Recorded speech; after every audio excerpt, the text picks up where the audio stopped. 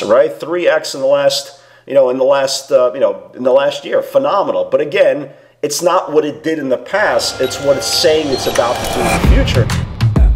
Welcome to AccessATrader, the #1 community for those who are committed to taking control of their trading in order to achieve success, profitability, and longevity. Thank you for joining us. Here's Dan Shapiro to help you find your edge, master your process, and own your future. Hey guys, good evening everybody, and welcome to another edition of the AccessATrader.com Weekend Update Show. Hope everybody is doing well. So crazy market continues. The election is still on. Trump is still fighting to the last day to kind of, try to win this election. Big news, obviously, of the week that's pretty much set the tone was Pfizer, right? 90% effectiveness in their trials or in their studies, whatever you want to call it. Really, really big move. And then obviously the scumbag thing to do, if you're the CEO, is obviously make some sales, obviously. But that's a whole different story.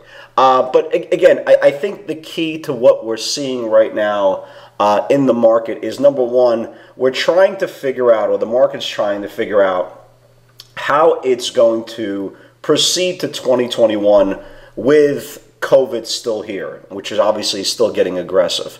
We're trying to figure out how the economy is going to adapt by this new wave or this new age of life, just like every single day of life. And the problem with that is a lot of people are overthinking. They're doing everything possible to try to self-sabotage themselves into the new year. Now, right now, we are coming up on traditionally one of the most aggressive bullish quarters. Right, at the end of the year, it's the fourth quarter. You have the Thanksgiving rally traditionally that comes up, and then followed by the Santa Claus rally, followed by the January effect. The only problem with all that is we got every single bit of that and more in the last 2 weeks of trading, and which basically comes to the theory of, well, what do we expect from the market, right? What do we expect from now to the new year? Number one, you have COVID cases still surging, okay? How is the market going to adapt to that? Now, again, I think we got a little bit of a sign from it,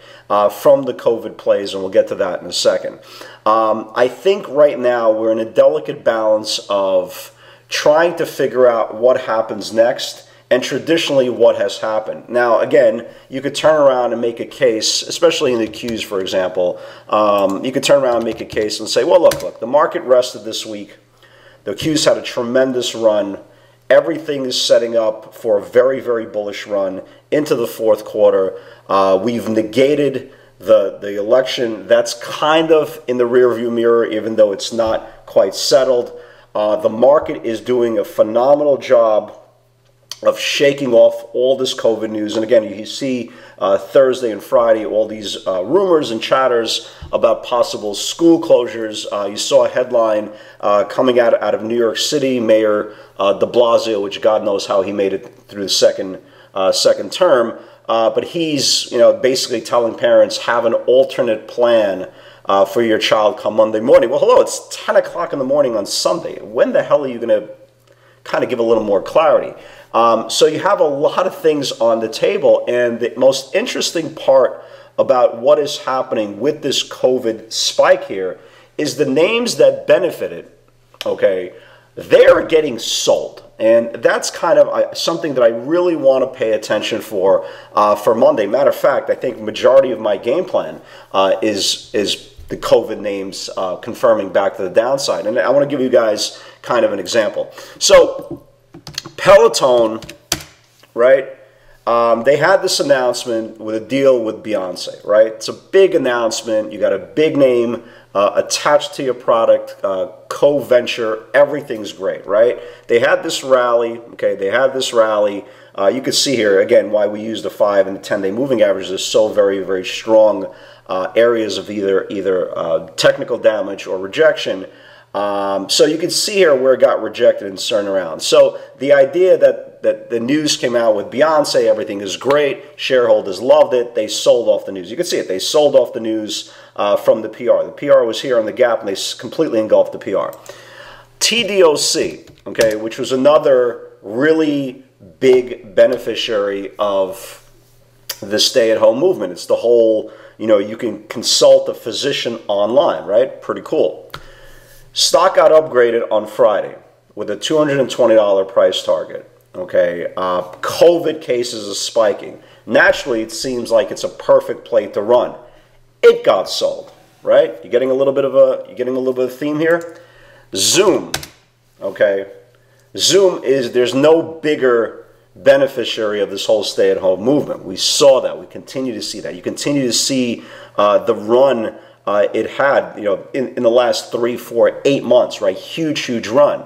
School closures are closing down, right? People are staying home. Naturally, you would think that the market would embrace this and buy these shares and start really pressing higher price per share. Again, you would think so, but they got sold. So what is that telling me? Okay, I think basically the market speaks on price action. Okay, we always try to overthink things as traders. So for example, if you told me 2 months ago that, hey, by the way, New York, New Jersey, Connecticut, I'm just using random states, would start closing down schools again. And by the way, my son's school, they already sent an email out Friday around 2 o'clock. They're going virtual towards the end of the year. Okay, that's already in New Jersey. My daughter has been home this whole time. So they're starting to close. So if you told me on Friday that we were going to get headlines that school closures are going to be in effect probably till after the year because of this rising spike, you would imagine, right? You would absolutely imagine that these stocks would really explode, especially on Friday. Again, they did not do that. So the idea of reality versus market price action, you can see a big disconnect. And I think a lot of traders saw these, this news of school closures and possible, a lot of corporations are still not letting their employees come in till like probably in the summertime. This was a natural home run. Go long, forget about it. Wake me up in the summertime. That did not happen. So price action is king. Our opinions mean absolutely nothing. And if you look at what happened on Thursday and Friday with these stay-at-home stocks, they got sold. And again, that's the bottom line. Again, it's not the idea that Zoom is not a great company. I use Zoom. I love Zoom. Probably everybody knows somebody who uses Zoom right now. So it's not the idea that Zoom is not a great product. I love Zoom. I think it's fantastic. I have a Peloton at home. Again, used it 5 times in the last 3 years. But again, that's irrelevant. People love Peloton. Again, one of the biggest movers on this whole stay-at-home movement. DocuSign, right? Again, huge moves, right? Look at the move DocuSign has had this year. Tremendous, just absolutely tremendous. The stock has gone, 3 times, right? 3x in the last year. Phenomenal. But again, it's not what it did in the past. It's what it's saying it's about to do in the future. And again, if all these COVID cases are rising, right? Think about it. If all these COVID cases are rising and the price action doesn't mirror what's going on, again, it's pretty basic stuff sometimes. Sometimes you don't need to be the most aggressive and creative and experienced chart analyst. Again, use your eyeballs. If something doesn't go up, it must mean, right, it goes down. So that's kind of my game plan going Monday. You have obviously vaccine news from a Pfizer. There's many that are, NVAX, Moderna, Johnson & Johnson, AstraZeneca. There's a lot of companies that are still doing these trials. So you can possibly, why these things are weak, you could possibly imagine they're waiting for more positive trials or more positive data. So I think there's a lot of pressure going to these names. So again, I don't know what's going to happen a week from now, a month from now, 3 months from now. All I know is these stocks are not going up with COVID news. So again, my game plan for Monday is I'm going to let these things, especially like a stock like a Zoom, I'm going to let these things play out. Okay, I'm going to let the bear's thesis play out for every opportunity for the bears to succeed. So in other words, if they gap up and they get stuffed into supply, I'm going to start watching those channels to the downside, because if they do start confirming macro, again, you know what happened to these things. We had exactly the same game plan last Tuesday, right? On Tuesday, that second wave push, these things got murdered. So I'm going to be Sell bias in these things come Monday morning. Again, obviously they need to confirm. This is just a game plan. We're waiting for it, patiently waiting for the confirmation until that happens. Again, it's not a trade. It's waiting for that setup to confirm. So it's very, very important. EV names continue to go absolutely bananas. We talked about them. Well, not to talk about that initially, but we started talking about the other players in the group. Obviously, everybody knows about NIO. They are reporting earnings. Let me look at the run NIO has had just from June, from 6 to 55. I mean, it's amazing. Big blow off top. I know a lot of people traded it very, very well off that blow off top. Kudos to you guys. But the kind of the big picture of these names, they're not leaving. You know, General Motors, Ford. You know, the Porsche EV is sick, is absolutely sick. It's a beautiful, beautiful car. Tesla's obviously, again, it's very tough in my mind. You know, it's incredibly tough in my mind to compare like a Tesla or a Porsche, you know, electric car to like a Neo or you know, what is it called, or a Nekla, NKLA, or LI. Again, I've never seen these things on the road. Okay, these, you know, Tesla is gorgeous. The Porsche EV is gorgeous, right? Beautiful, beautiful cars. So I think there's definitely a big disconnect you know, between what a stock is doing versus what a car company is actually producing. And in my area, you know, you see a lot of the suburban areas, also in the tri-state area, there's Teslas everywhere. There are literally Teslas everywhere. And that's the difference, right? That is the difference between a Neo and Nekla or LI compared to a Tesla. So before everybody starts comparing what a Neo versus a Tesla, come on, look on the road.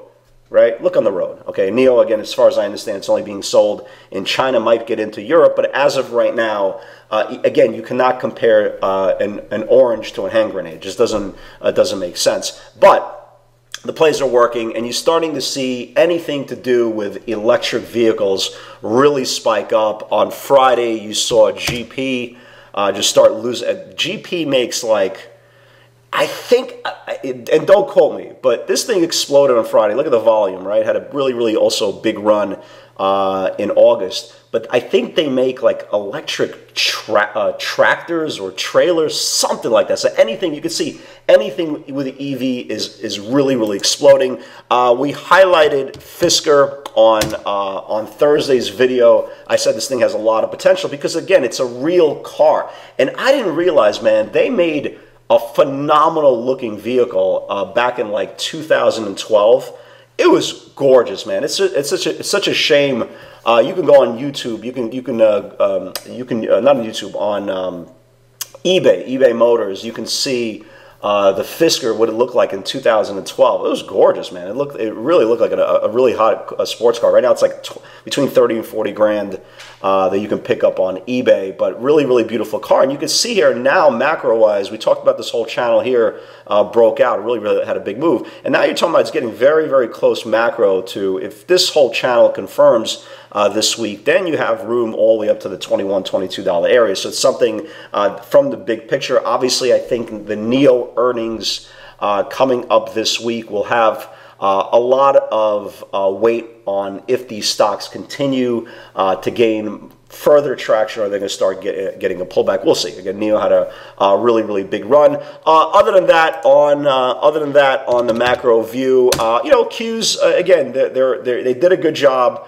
They rested this week. It was the only one of the indexes that was actually in the red, 0.5% loss for the week, but it's okay. Again, the most important part is 2 days in a row on the rest, they are, again, staying above and building above the 5-day moving average. If they can reclaim the 292 level, then again, we start getting a pretty good air pocket all the way back to this 297, 298 area. If you look at the SPX, for example, again, they did a great job. They held on to the 5-day moving average, which we talked about on on Thursday's video.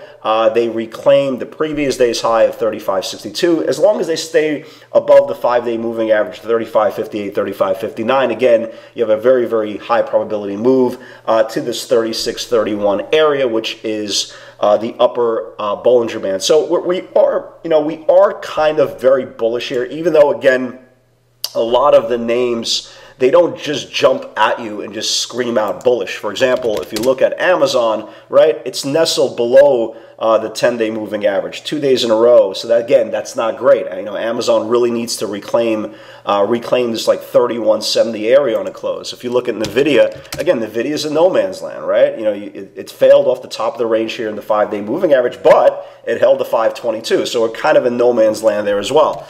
Tesla, again, another one, no man's land. You can see that there's a channel right here. The bottom of the channel here held twice. The top of the channel here got rejected twice. Something eventually in Tesla will give. Okay, hopefully it will be this week. But again, you can see there's not really a clear picture. Stock like Netflix, right? Again, same thing here as well. Got rejected at supply, right? Rejected twice at supply. You can see here clear rejection, but held, again, rising support of the 50-day moving average. So a lot of the NASDAQ 100 names are really kind of in the middle of their ranges. They might be out of favor. So if you look at names going into this week, again, you have to kind of use your alternative methods of, you know, getting and seeking alpha. And that's the most important part, but without deviating from your core process. Because again, the last thing you want to do is put on a position for the sake of it because the market's open. Again, we talk about value and nausea. We just don't talk about it. We practice it. And the most important part is to identify where these stocks are. So the majority of these names look like they are in the middle of the ranges. But again, sooner than later, distribution doesn't end forever, right?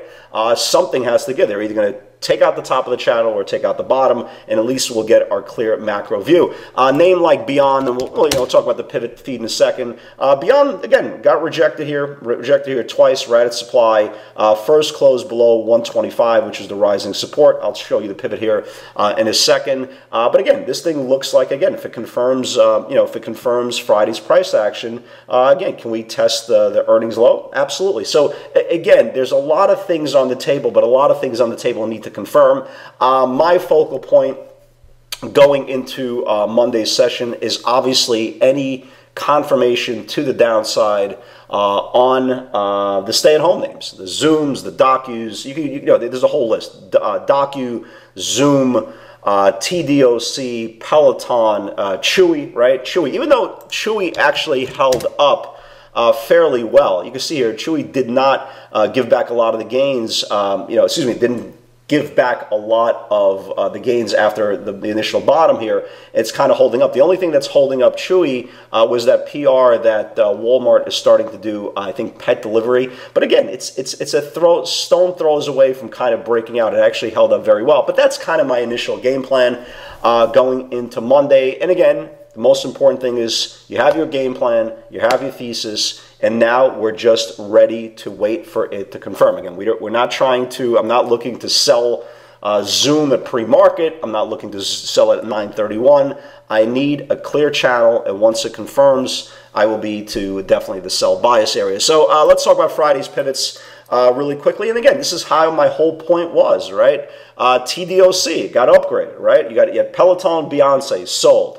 TDOC needs that 192 upgrade. Again, there's a little bit of supply. I said there's a little bit of supply here at 194, so it really needs 194 to reclaim.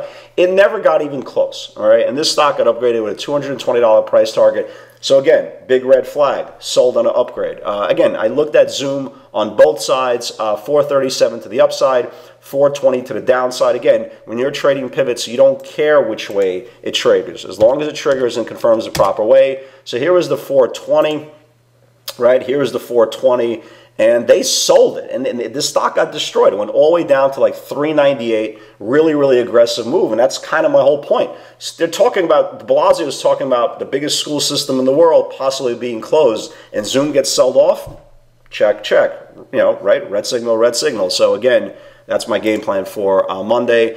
CELH, I like this setup, man. I really do. 3280, 33. Needs to build. And I still like that area, guys. Look at this setup here. So it had this really big move, okay? Gave nothing back. Gave literally nothing back. Closing near the highs. If it can just clear out this whole channel here, everybody see that? Just need this Bollinger Band to go lower. If this thing could clear out this whole channel, this thing's going to have a next leg up. I really like this thing going into Monday. It didn't confirm for Friday. Roku didn't confirm. I actually like that 133 on Beyond to the upside, never got close to there, and then I gave a pivot back to the downside. SBE got rejected the same areas again, so I still like this thing, just needs to confirm. Crowd never got to 139. Again, ZM first support is 410, went all the way down to 396. And again, here's what we talked about beyond. 125 held twice. Any close under, okay, this is kind of more of a macro view, but any close under can test earnings low. And again, here's beyond first close under that 125. You can see it, first close under 125, got to like 123. If this 123 loses on Monday, this thing will go lower. Netflix, big support at 480 if it builds below can flush. Here was Netflix. Gave a move towards the end of the day here. Here's the 480s, right? Here's the 480, flushed down to like 477. But again, it could still go lower. Again, this is being thrown in and grouped with all these stay-at-home plays. Again, as far as I know, as far as I understand, weren't we using like Netflix way before COVID? Weren't we using Amazon way before COVID? Like, what the hell do they really have to do with COVID? I get it. You stay at home, watch Narcos. I get it. But come on, is it really that fair? But again, it's all fair in love and war. It's all fair in the stock market. So this was a sneaky pivot here on CELH. It needs to build 32 for the sellers to clear out. It literally got to, you can see my comments here. I go 32.75 now is huge. Take a sale before just for cash flow. That was literally the high of the day. So it's really, really important to understand where your supply zones are. So I'm going to wrap it up. Okay, I'm going to wrap it up, guys. Enjoy your rest of your Sunday. I did the worst thing yesterday, just as a kind of closing of factor for all you guys who are over 40, and I'm 46 years old. I was playing basketball against my son. I had point game, right? Point game, baby. I was in it to win it. I was going for a layup. Then I felt my calf explode, literally explode. It felt like somebody shot me in my calf, yada, yada, yada. I strained my calf. I'm probably going to see a doctor within the next day or two. I got this like copper compressor sleeve on my calf. Oh, just terrible. Again, wrong side of 40. Not every victory is worth winning. Guys, have a great day. I wish everything but nothing but love and happiness and healthiness for everybody. Enjoy your day, and I'll see you on the field tomorrow. Take care.